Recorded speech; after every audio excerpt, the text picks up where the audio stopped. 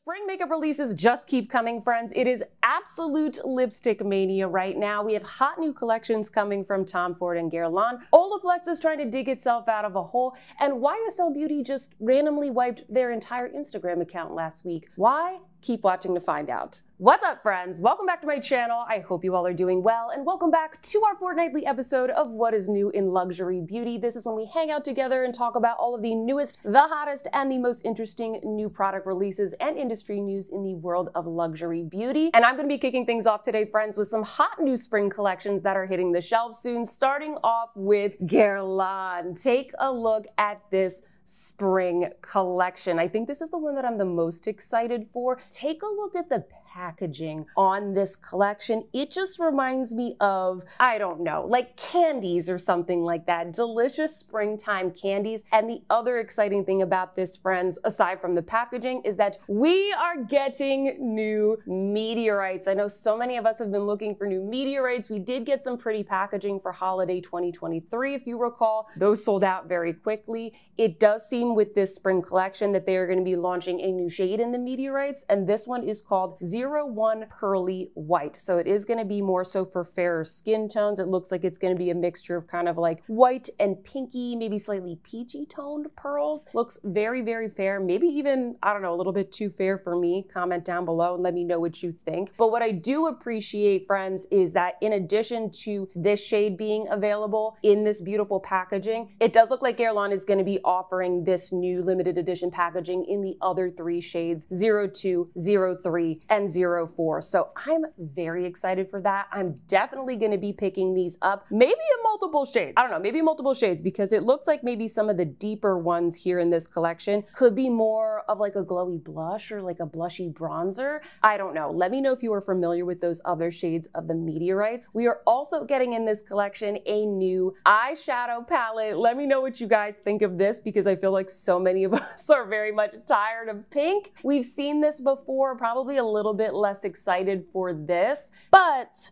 I don't know, I'm kind of excited for the white shade. I feel like that's going to add a lot of really beautiful freshness. I have a feeling that these promo photos don't really do the palette justice. I'm hoping that that white shade is going to have like a beautiful iridescence that we're seeing from a lot of the other brands like Chanel and Dior in their spring collections. I am definitely going to be getting the palette. I'm definitely going to be reviewing this collection. I also think that I will probably get the adorable little brush that comes with the meteorites, because once again, I'm kind of a sucker for this packaging. It just looks like a delicious little candy.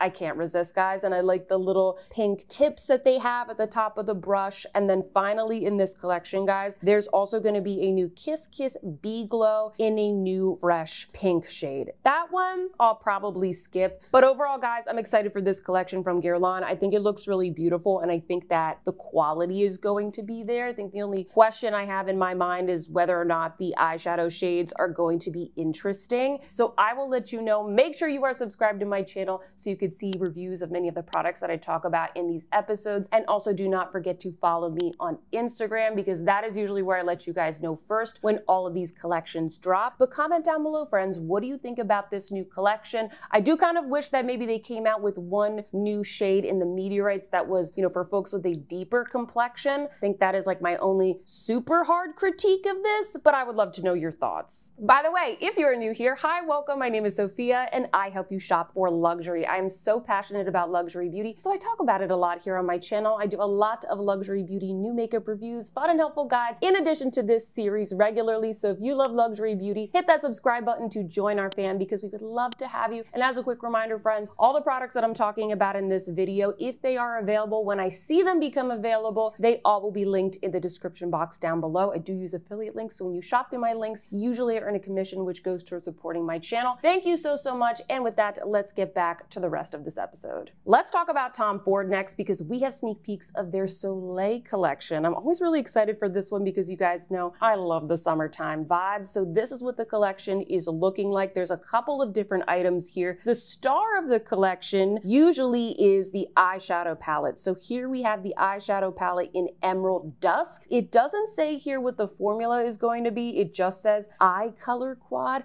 I really hope that this is the wet dry formula, guys, because I know that this isn't like a groundbreaking color story, but I do think that this looks really beautiful. The promo photos for Tom Ford palettes are always so bad, so who knows what we're going to get, you know, when we actually see real photos of this collection. But I'm actually pretty excited for this palette. I love that it's sort of a mix of neutrals with that beautiful pop of emerald green, something that you could wear every day, but then you can kind of put on the green for a little pizzazz, maybe a little bit of like a liner situation. I have a feeling that this palette is going to do very well, specifically because the Rouge palette from Chanel has been so popular this past season. I know it's sold out, guys. I keep checking to see if it comes back in stock, and it hasn't yet. But if you didn't get Rouge, I'm curious to see if this is going to be a good alternative. Granted, it's not blue, but it's still kind of like that similar concept of like summertime neutrals with a pop of color, okay? But we're getting emerald instead of the blue. Comment down below, let me know if you're excited for this eye quad. We also have a new highlighter from Tom Ford, and it just says golden here. I don't know if this is gonna have like a fancier name. This just kind of looks like what they've released over the past 1 or 2 years, or even in past collections. These highlighters from Tom Ford, I will say, they do have a very nice formula. I very much enjoy the one that I purchased last year as a part of the Soleil collection, but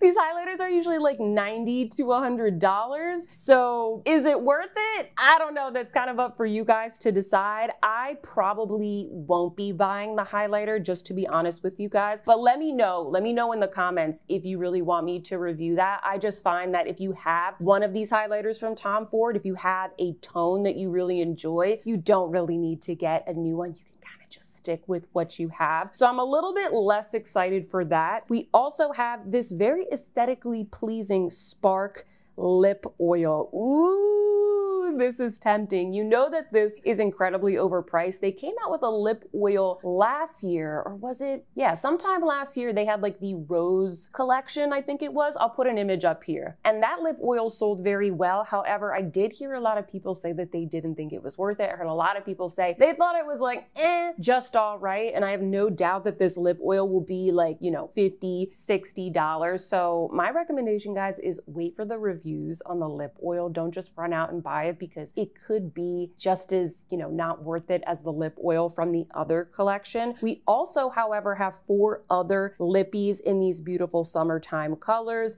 Ile d'Amour, Plage Nue, Rose Irisée, and Pêche Paradis. Hopefully I didn't completely butcher those names. These look really beautiful. I actually could be tempted to purchase one of these, but I really think the thing to get from this collection, or the thing to have your eye out for, guys, is the eyeshadow palette. I think it is so beautiful, and it definitely seems like a lot of people in the comments agree. Next, we have a lot of new products that are launching from Nars. You know, when summer is approaching, we are just gonna be blasted with all things Laguna from Nars, and they have a ton of products that are going to be dropping. The first thing is this Laguna palette. It says it's a face palette. I think it is a mixture of 4 eyeshadows at the top, 2 bronzers, and then a highlighter. It's a little bit hard to tell across the promos I'm seeing on social media whether or not this is one palette, or I think it's 2 palettes, one that has lighter tone bronzers and another that has deeper toned bronzers. This is going to be a skip for me, guys. You know, I already have my Nars bronzers. I rather just get the Laguna talc-free bronzing powder in the single. I use them all the time. They're some of my favorite bronzers. I really don't need more of them in a face palette, but I do think that, you know, this stuff is gonna sell well at Sephora for kind of like the average consumer. Also, what is interesting is that Nars is gonna be launching eyeshadow sticks. I'm kind of curious to try these out. 2023 was the year of the eyeshadow sticks with all the brands, okay? I feel like we all remember that. So better late than never, Nars. I'm curious to see how these compare up against, you know, like the Laura Mercier and the Victoria Beckham, for example. So this might be something that I would try out. Comment down below and let me know, you know,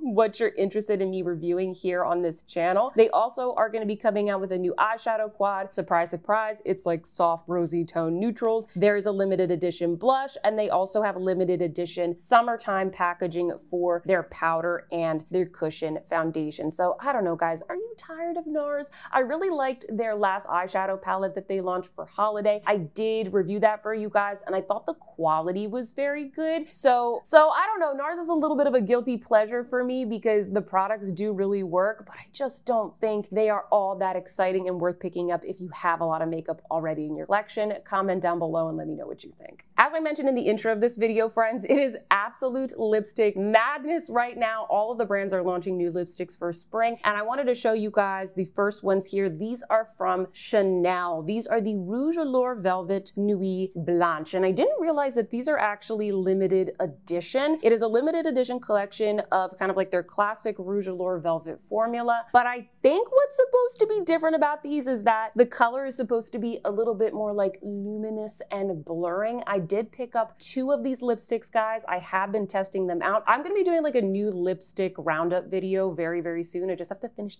testing out some of these products, so make sure you are subscribed to my channel. I will share my thoughts in that video, but I just wanted to let you guys know that I did pick these up. These are new from Chanel. They are available now. It looks like the lightest shade is sold out at the moment, but maybe in your country it is still available. These are $50, guys. They're very, very expensive, so I would recommend watching some reviews first just to see if you really, really like the colors and to just kind of make sure that the formula is going to be right for you. And if you were wondering what was on my lips today, this is another one of the new lipstick releases, and this is from Westman Atelier. These are the Westman Atelier Lip Suede Matte Lipsticks. I picked up 3 from this collection. They have a lot of really beautiful, bright summertime shades. I would have liked maybe some more nudes in this collection, but nonetheless, I did pick up 3 that I'm going to be reviewing for you guys, and the color that I'm wearing today is called Pip. I will list all the shades and everything in the description box. This is described as a hydrating matte lipstick with a dreamy, airy feel and vivid, clean pigment for lips that feel as good as they look. Westman Atelier, they consider themselves a clean brand. I will be taking a look at the ingredients of these lipsticks, guys, when I do the roundup, just to see, you know, what's the preservative situation, what is the shelf life of all of these lipsticks here. These are also very, very expensive. They are $50 each. So once again, I highly recommend that you check out reviews. I know a lot of people have already purchased these. So if you want to leave your little mini review for us, make sure you pop that in the comment section down below because I would love to hear your thoughts. We also have some new lipsticks and lipstick cases being released from Dior this spring. This is going to be in the refillable shine formula. If you haven't tried it before, it's really beautiful. It's kind of like a shiny balm, but has decent pigmentation, more than like the lip glow, for example. And this is going to be in 5 new shades. 3 of the shades, Rose Bonaire, Dolce Vita, and Nude Mizza, are going to be permanent. And then there's 2 limited edition ones, which are Dior Lilac and Desir. They keep coming out with so many of these, guys. And I do like these lipsticks, but I think that they launched with like 40 shades or something like that. It's getting kind of difficult to decide which shade to buy. It's getting kind of difficult to figure out like what are the cult favorites. I don't know. I get very overwhelmed. I don't feel like we need so many more shades of these lipsticks. I would love to hear your opinion, however.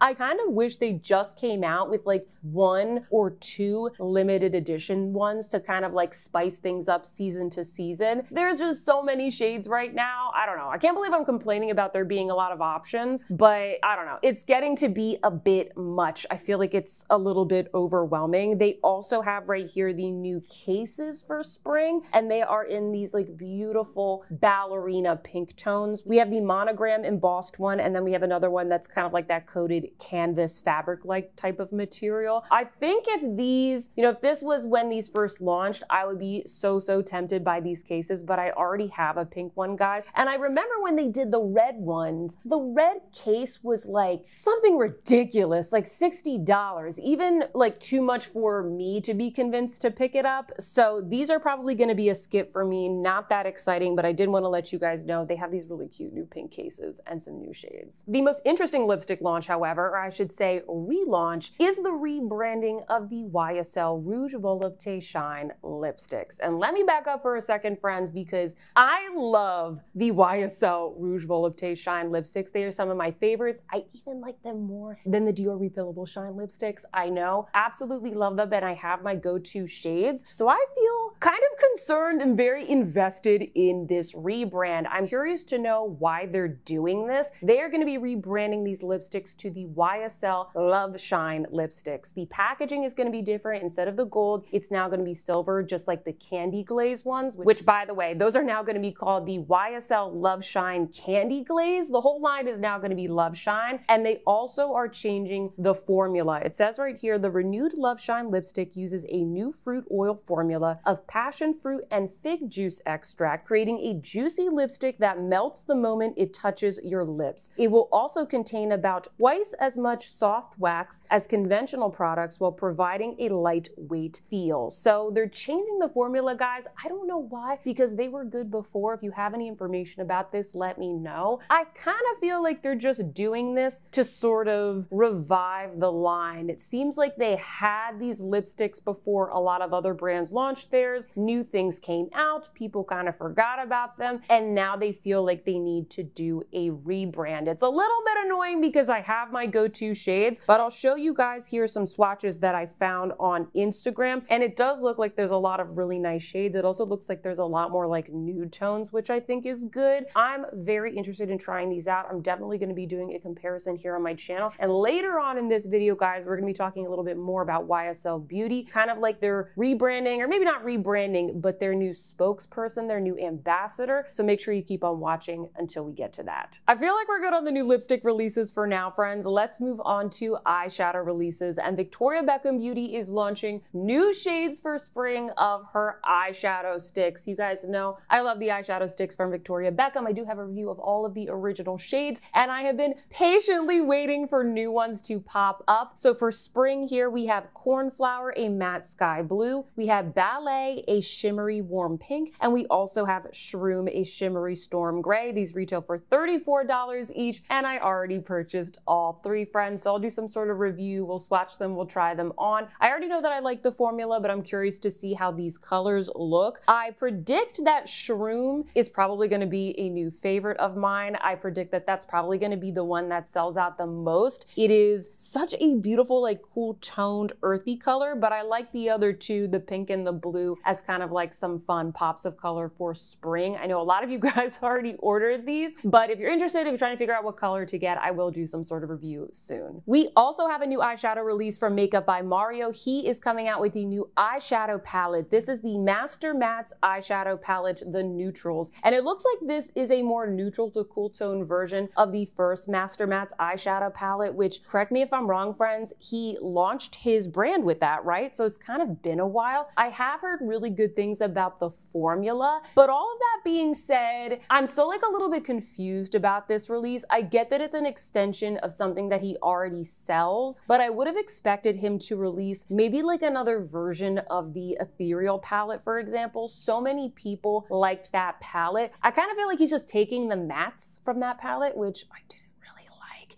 and then just putting those colors into this and trying to kind of like ride that neutral to cool tone wave. I don't know, guys. I would have liked to have seen something a little bit more, I don't know, artistic and different. I get that this is very like makeup artisty, so it's sort of artistic in that regard, but we've seen his palettes do so well if he mixes the mattes and the shimmers together in a really beautiful, natural, neutral, you know, Mario type of way.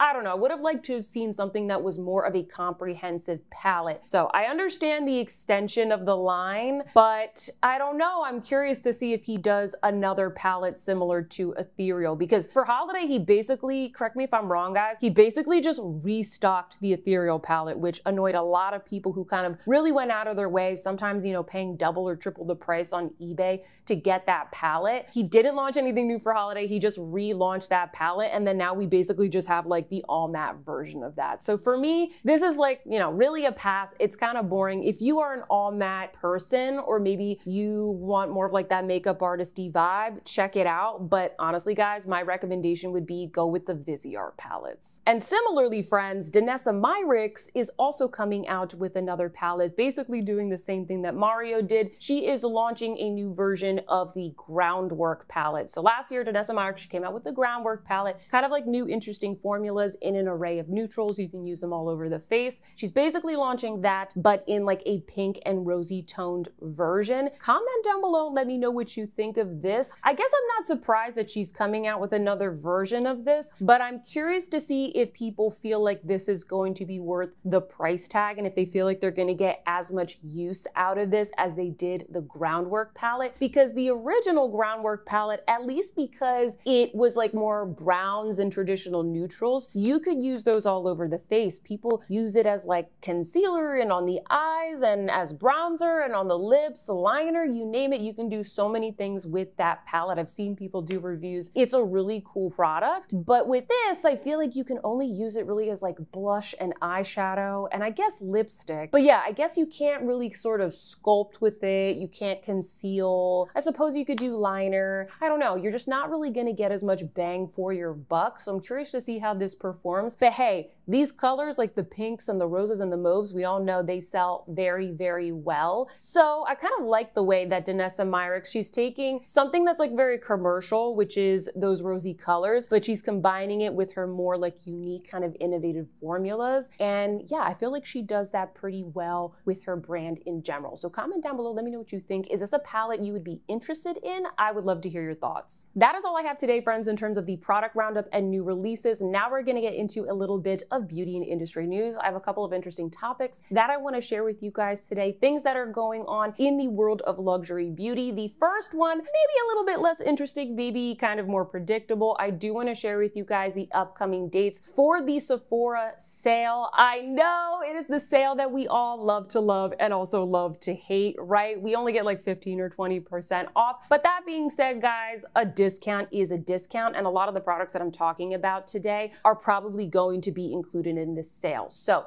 mark your calendars, guys. Start budgeting, start making your list so we don't overspend. The sale is going to start for Rouge on the 5th of April. So we have like about a month, okay?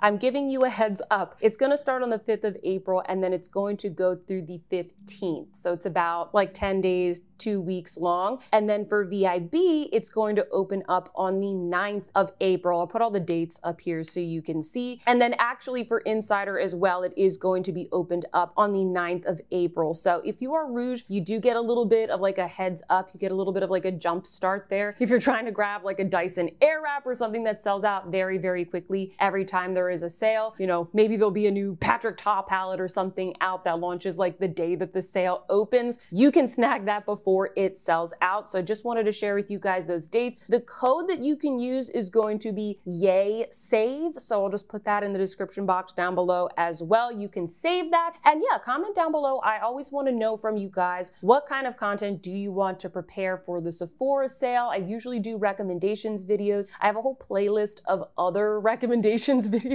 for Sephora as well if you want to start kind of, you know, just having some fun and figuring out what you want to pick up. So definitely let me know what kind of videos you want and I will make sure that I plan for those. Now that we have that out of the way, let's talk about some more interesting news in the world of luxury beauty, starting off with YSL Beauty. What is happening to this brand, guys? If you missed it last week, they wiped all of the content off of their Instagram account, which left many of us wondering, what's going on? Is there a rebrand? Are they discontinuing things? Are they reformulating things? What is happening to YSL Beauty? It seemed like it was going to be this big announcement, only to find out that basically it was a PR stunt to announce that Dua Lipa is the new brand ambassador, the new beauty ambassador for YSL Beauty. And I say that in air quotes, guys, because we've seen Dua Lipa as the face of the YSL Libre perfume, very popular. I own it. I love it. We've seen her as the face of that for like a couple of years now. Like I've seen her face on YSL Beauty billboards in multiple different countries. So it seemed a little bit, I don't know, it seemed a little bit lackluster. It's like not really a rebrand, not really a new face. I'm not saying that she's not a good match for the brand, but it really was nothing new. And kind of going back to the product roundup earlier in this video, she is heavily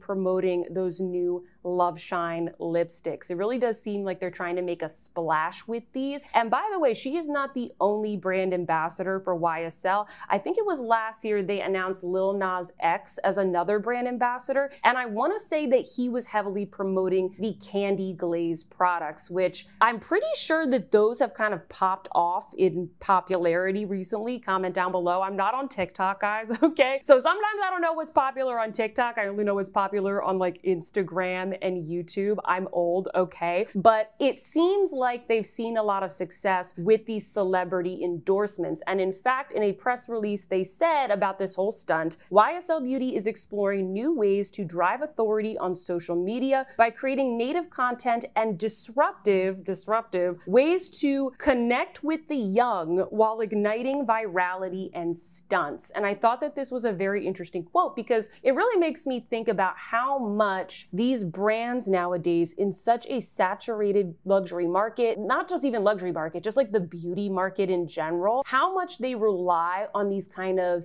big, flashy social media stunts. And I guess that these celebrities that connect, a lot with that younger audience, which it seems like that's who YSL is trying to go after, because usually when like Gen Z is talking about a lot of stuff, it goes viral. It goes viral on TikTok, okay? It seems like these celebrity endorsements are working for them. We've also seen a lot of brands leverage AI and create a lot of like cool, flashy AI advertisements and videos. They're really trying to kind of chase after stunts, more or less, stuff that kind of really gets the attention of this younger audience. And in fact, we've also kind of seen this evolve into the product development of the products. A lot of products that we see nowadays, sometimes there's like something novel about the product that doesn't really affect the way that it performs, but it gets your attention. The one that comes to mind, like the most recent one, I forget the name of the product, guys, but it's those Milk Makeup blush sticks. The ones that look like a push pop, okay? They look like candy and they're very eye-catching. They're very aesthetic. They're like jelly. They're very interesting. And I think that's why we're also seeing a lot of like fancy packaging, fancy embossings, color changing things, interesting textures, whether it be jelly, mousse, etc. A lot of these brands, they are just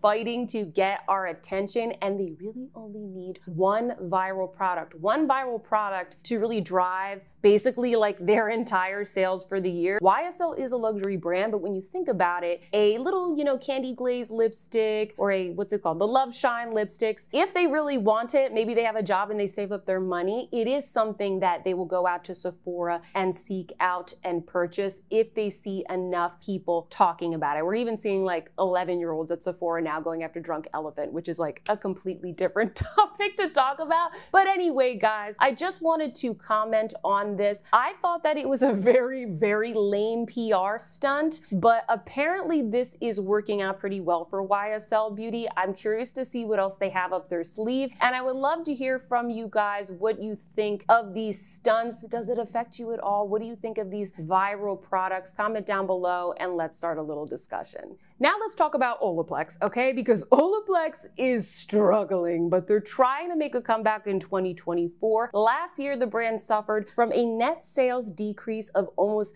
35%. 35%, guys. That is absolutely bonkers in 1 year. So what is happening to Olaplex, okay? This was a brand that was the gold standard, at least from my perspective, in luxury hair care. This is what people shelled out money for because there really was nothing else out on the market at the time, and a lot of people found that it really, really worked, okay? So what's happening with this brand? Why are their sales declining? Well, number one, they did suffer from a lawsuit last year. They had a couple of people that claimed that the products caused hair loss. There's no research to really support this. Of course, they have denied it. I don't think that that case has really gone anywhere, but it really doesn't matter, guys. It has damaged the perception of the brand. The second thing is just the growing number of Olaplex competitors. Basically, other people have made formulations. They figured it out. They've come out with cheaper solutions, basically dupes to Olaplex. And Olaplex was such a beloved product that I think a lot of people were very much eager to figure out, how can I get the Olaplex effect, but for cheaper, okay? Because Olaplex is really expensive. I can definitely attest to that. And then right here, just kind of reading a quote from their team, it says, "I believe the headwinds were the result of the business growing too quickly, suffering from execution errors, and not appropriately investing in the resources needed to best support the professional stylist community." And I thought that that was interesting because, you know, Olaplex, I would consider them to be a luxury brand. They have very high priced product. And here it seems like, you know, obviously there's going to be competitors that pop up, but in order to sort of remain highly regarded, you need to have the right strategy there, because there's always going to be the customer, you know, like me, where I know I can get drugstore dupes, okay, but I don't buy them because I like luxury beauty. I like the packaging. I like the formulas. I like the experience. And let's be real, guys, okay, I like the brand name. Like, I'm in it for the fantasy. I want to feel like I'm getting the best of the best. And Olaplex really didn't, like, they kind of just grew too quickly, and they really didn't have the right strategy to kind of keep their brand in that highly regarded category. And it sounds like a big mistake that they made is that they didn't invest in the stylist community, in sort of the professional hairdresser, colorist community of people that are promoting their products. Because when I go get my hair cut and colored, I listen to what the professionals say. What are the things that they're using? I'm seeing these products used in the salon, and I associate that product with a luxury experience, with a professional hairstylist experience. So all of this being said, guys, they are trying to make a major turnaround in 2024. And it looks like a lot of that strategy is going to be on the professional stylist channel and investment in elevating brand equity and use of data to drive decisions. So guys, I'll be paying attention to see what Olaplex does, but I thought this was really interesting. I was so shocked to see their decrease in net sales, and I wanted to just kind of start a conversation with you guys. What do you think about Olaplex? What do you think about their sort of like fall from grace? Would you buy them again? Do you think that they can pick themselves back up? Let me know all of your thoughts in the comment section down below. When was the last time that you shopped at Macy's for luxury beauty? Comment down below. I'll wait. Okay, I'll wait. Let me know. Do you equate Macy's with luxury beauty? I gotta be honest with you guys, I really don't shop at Macy's anymore. That was my go-to, okay, when I was in high school, because I was on that Clinique train. But ever since then, guys, I feel like Macy's is that retailer that just kind of like pops out of the cobwebs every holiday season and tells me that they are my fragrance destination. And I'm like, really, Macy's? Really? Okay, but maybe this is all about to change, because Macy's is trying to focus more on the luxury beauty shopper, and they're making some big changes to their stores. First off, they're going to be closing 150 of their lower performing stores, and they're going to be investing a lot more into training with their employees, getting more employees into the stores, basically trying to double down on a better kind of like guided shopping experience for luxury beauty shoppers. Because I don't know about you guys, when I go to like a Saks Fifth Avenue or a Neiman's or something like that, I want help, okay? I want to sit down in my chair. I want someone to come and like test and color match the foundations on my cheek. I want them to show me things, okay? I don't want them to be pushy, but I like to be helped. I don't want to have to like rifle through the drawers, you know, for the things that I want. I want excellent service. So Macy's is going to be reinvesting a lot of that into the service that you see in the stores. I'm interested to see how all of that pans out. But that isn't it, friends. They also are going to be opening up more Blue Mercury stores, which is kind of that more like high-end beauty specific retailer. I didn't know that they were owned by Macy's personally. Now I do. And they also are going to be focusing on opening up more Bloomingdale's stores, specifically the smaller ones that you see in kind of like strip malls. They're kind of going away from like the big enclosed malls, because a lot of Americans are just not shopping at those big malls anymore. They have a smaller format called Bloomies that is more of like a condensed version of a Bloomingdale's, I guess. And they're going to be focusing on opening up those as well. And it says right here from the chief executive executive of Macy's that they seek to reposition the company's overall image so consumers see it as a higher end destination. He says, I think that we need to do a better job in our content and in our presentation and in our marketing so that the customer sees and is inspired by what we are selling. So I thought this was very interesting. Comment down below and let me know what you think. Is your image of Macy's maybe completely tarnished if that's just like not really a place that you shop? I'm really excited to see that Macy's wants to improve their service, wants to improve maybe their selection and their perception with the customer. So I'll keep a lookout, friends, to see if I see any updates on this story, but it really does seem like Macy's is trying to focus a little bit more on the luxury beauty shopper. And as a luxury beauty shopper, I am definitely here for that. So let me know what you guys think. And lastly, friends, I wanted to share an interesting collab with you all. Now, this is going to be kind of like a product release, but also industry news because there is some strategy behind it. And that is the collaboration with Estee Lauder and the Indian dressmaker. I'm going to try to pronounce this, okay? Sabyasachi Mukherjee. Hopefully I said that okay. I'm sorry, guys, but apparently she is a very well-known Indian dressmaker and designer. And I did not know who she was, guys. I'm not gonna lie, okay? But I have seen these lipsticks all over my Instagram feed and they look absolutely stunning. Reading here from the Business of Fashion, it says this collection, which has been 3 years in the making, very long, features 10 red, brown, pink, and peach lipsticks designed to complement darker skin tones. The lipsticks are encased in a 24-karat gold-plated tubes. They are adorned with the Bengal tiger, and they are designed by her jewelry arm, the jewelry arm of the company, which I think is so cool. Additionally, each shade is scented with warm cinnamon notes, and I checked the price. Each lipstick is $74.